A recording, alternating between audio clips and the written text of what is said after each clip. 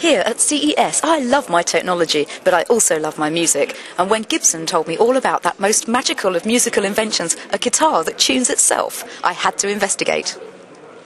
Ladies and gentlemen, I present the legend of the Robot Guitar. So, this looks like a normal guitar, but actually represents the solution to many a musician's problem, which is out of tune playing. Absolutely, and gives you abilities that you didn't have in a guitar before. Brilliant. Well, how does it work? Well, it's quite simple.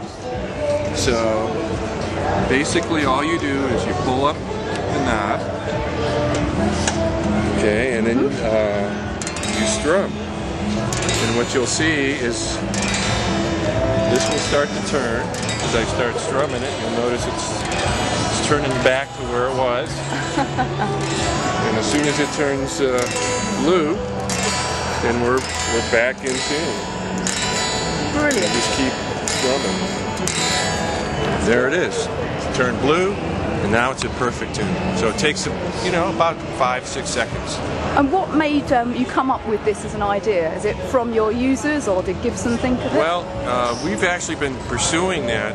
We started with a company in Colorado that had a technology that we worked with for a number of years. And then they never were able to really achieve what we wanted in the guitar.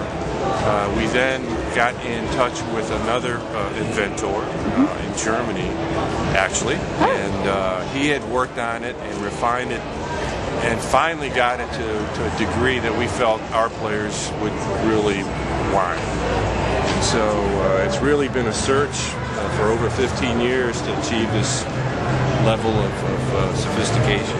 And how does the technology work? Well, basically there are individual pickups in the saddle, and there's actually a little circuit board. There's a circuit board under here. This has the frequency of the strings, and it goes into a microprocessor in here. That's great. Okay, this is a very novel thing. It sends the signal over the strings. Okay, so actually there are no wires into another brain on the back of the headstock. I see.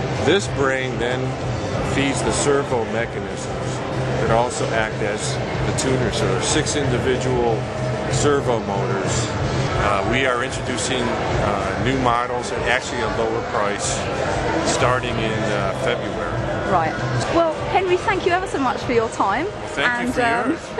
It's been a pleasure. I think we should do some jamming on the piano at some point too. Let's do some jamming. Yeah. So come on. Meanwhile, in the convention centre, I bumped into Brian and John from Skullcandy, a company stuffed with style. They are shaking up the market with some unconventional musical peripherals.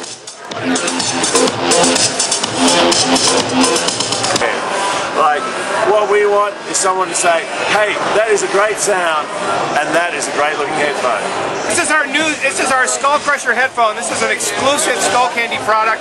This is the world's only sub-woofer headphone. This baby pounds! It's got 4 drivers in it, 2 for the subwoofer and 2 for the regular audio. Plus you can switch the subwoofer on and off and dial up how much bass you want. So no longer do you just have low bass in only low frequency in your car. You have all the bass you want anytime you want. So you can pump the vibes right in your brain. Yeah, Skullcandy rocks! Woo! Why do you try them? Okay, so no subwoofer at the moment. It sounds kind of good. Whoa! Okay, that's impressive.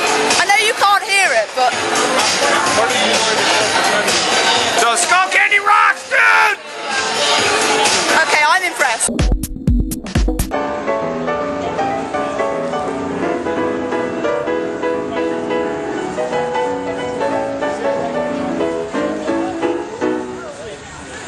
Whoa! That's a good job. Good job.